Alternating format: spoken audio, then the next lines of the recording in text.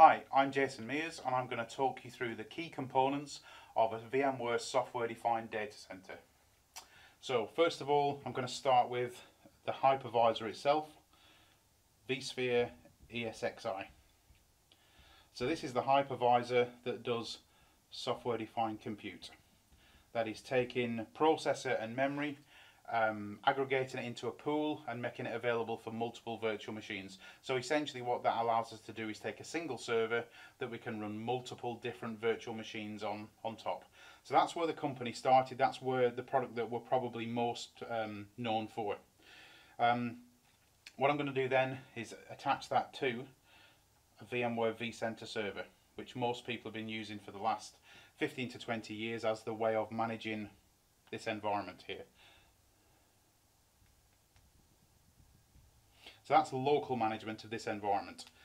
As we built out our product portfolio and added features, one of the next things that we added was vSAN, which is virtual SAN, which is software-defined storage.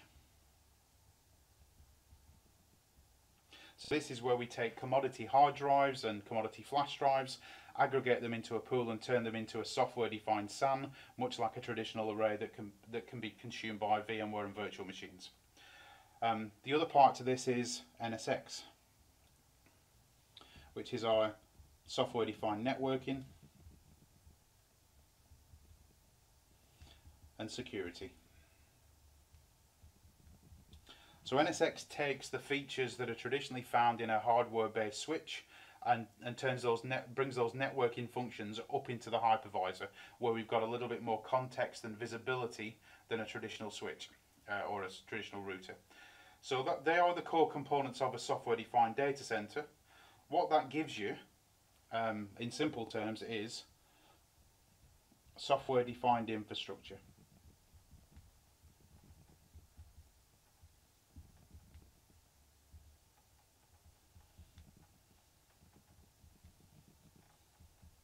Or if you're more inclined to look at things like cloud-native applications or the DevOps type of way of looking at things, you'll often hear them, instead of calling it software-defined infrastructure, they'll call it something else, which is infrastructure as code.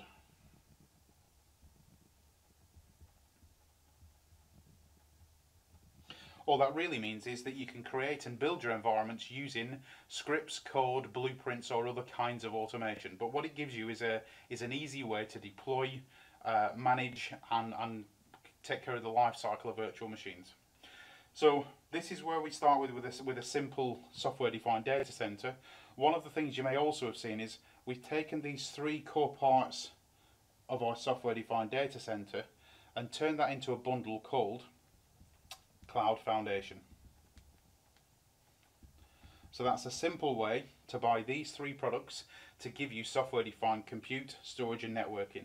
Because the key part here is once we've got a virtual machine sat on a software-defined data center, we could move that virtual machine to another data center, and when we power it on or when we migrate it, it still works.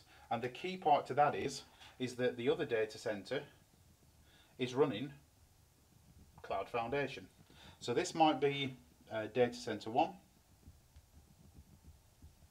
This might be data center 2, and as long as we're running a similar software stack at both sides, we can move and migrate virtual machines backwards and forwards between these environments, and when we turn them on or migrate them, the storage is still present at the second site, and the networking and security and the policies around that still work at the second site. So that could be our data center 2. It could equally be a cloud provider that uses VMware Cloud Foundation. Currently there are just over 4,500 VMware Cloud provider partners, so that means in addition to your own data centers, there are almost another 5,000 VMware partners that you could move virtual machines to and from without having to reconfigure and even move them up and down this way again too. So we've got real mobility of virtual machines by having a software-defined data center. We can also build machines in the mega clouds, the things like native AWS, Azure and Google Cloud Platform. The problem with building things in the native form is that once you build something in one of those mega cloud providers, you can't move it back. But we can build stuff in there, but it's kind of a one-way journey. I guess the other place where customers might put applications and services is in a true SaaS model.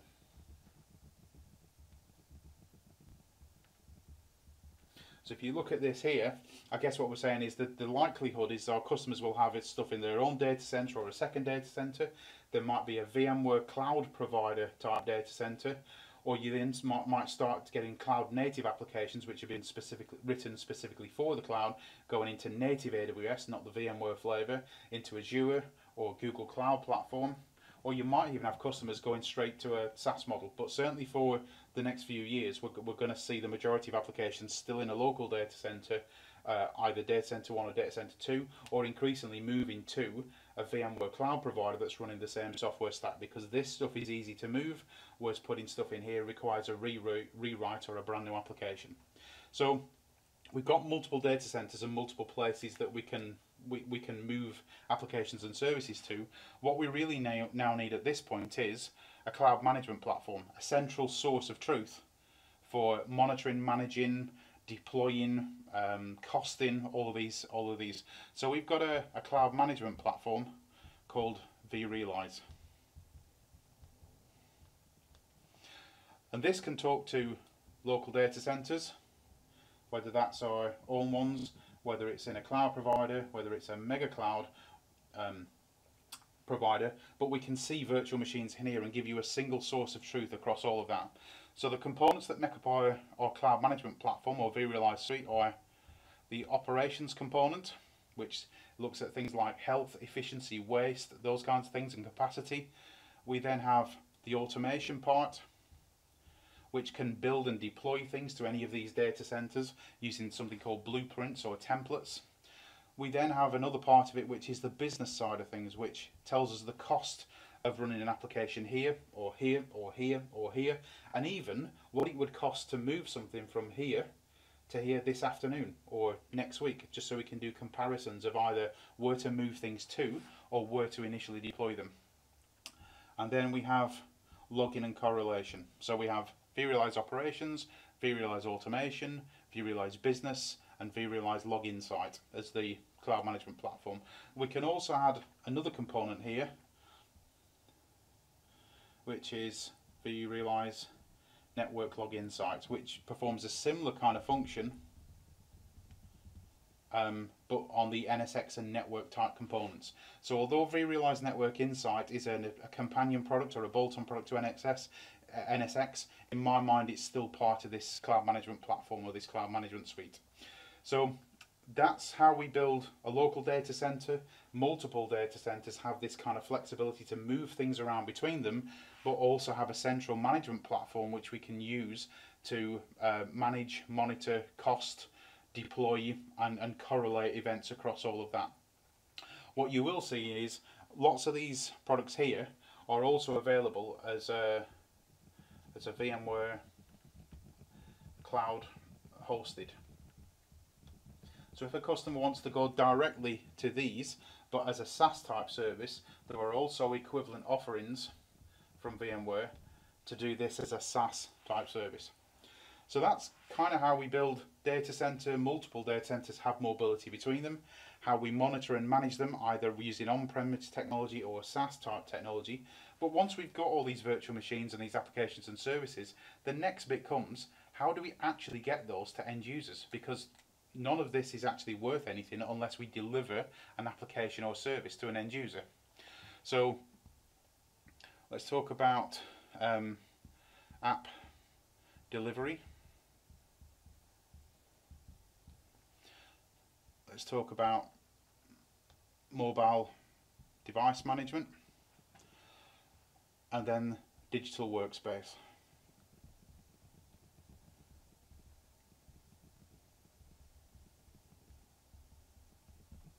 So in order to get these applications and services to end users, we might want to deliver that application to an end user on a desktop or a tablet. That's the product suite or the group of technologies that we know as Horizon. That delivers applications and services to end users. We then have the mobile device management or tablet management and even Windows 10 type management. That's all done through Airwatch. But when it comes to actual a real digital workspace, which is a next generation workspace for delivering any application to any device from any data center, what we're then looking at is something called WorkSpace ONE, which is essentially these two components plus some identity management.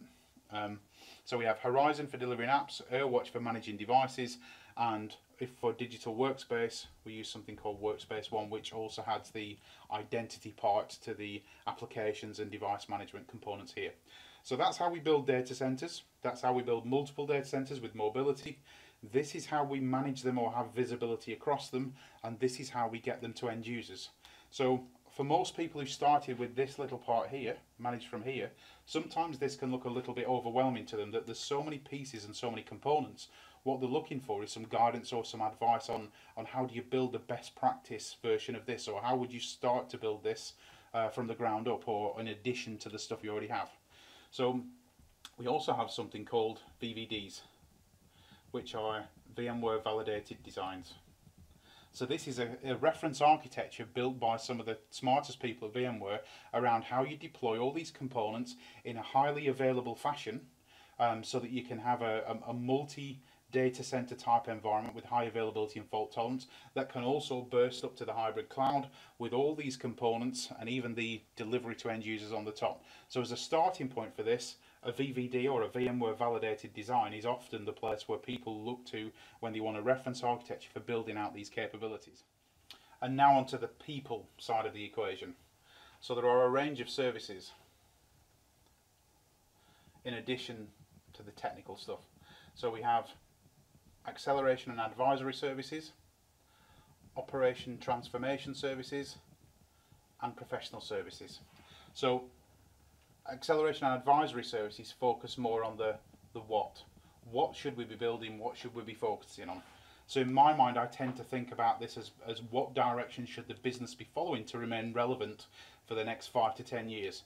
And I think of examples here as, you know, the kind of things that Blockbuster should have looked at, that Netflix did much better, the kind of game changer type stuff. So this is, where should the business be heading?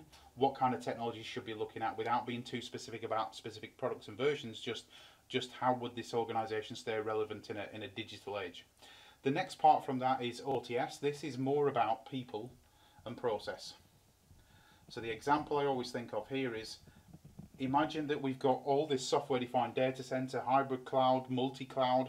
We've got all the vRealize suite for managing and monitoring it, and we're delivering all these applications to users on any application, on any device, from any data center. We've got this ability to enable people to work from tablets that may be a different operating system that the application they're using is from. So it might be a Windows application delivered to an Android tablet. So you've got all this flexibility here. But if the business, let's say the business here is traditionally a desktop PC type environment, where people go to the desk every single day and they pass pieces of paper or forms around between each other. If you put in all this great technology here and people still go to the desk every day and they still pass pieces of paper around, it's just that now, instead of it being a full PC, it's now a thin client, much smaller computer, and we've delivered it over VDI or something like that. You've missed the benefit of providing any application to any device anywhere in the world or from any location. You've missed the point that people can work remotely or do things electronically. So this is more about, once you've invested in all this technology, how do you make sure you get the best out of it? And then the other part of it is PSO, which is delivery, which is us, or VMware Professional Services, delivering and installing this stuff for you, either for you or with you. I personally think it works better when we deliver things with the organization, kind of teach a man to fish rather than just doing it for them. But professional services is how you get things built to best practice by skilled, qualified people. So if we were to cut back to what we've got again here, this is how we provide the platform for providing applications and services. This is the management platform for monitoring, managing, costing, automating, correlating, all those kinds of things. This is how we deliver applications to end users all across multiple devices. This is how we design the environment, and this is how we deploy it and actually implement it. So again, if I was to cut back here, I would say, if I wanted to summarize everything at the bottom, I would say that this is consistent infrastructure.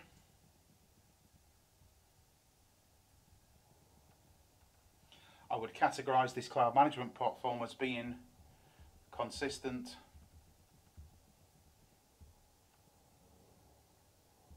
operations, and this part at the top is about getting applications to end users. So it's about app delivery to mobile devices, and then we've got the piece in the middle with the design and the deploy.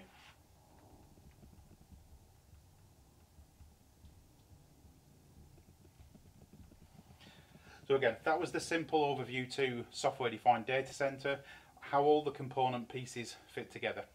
Thank you very much.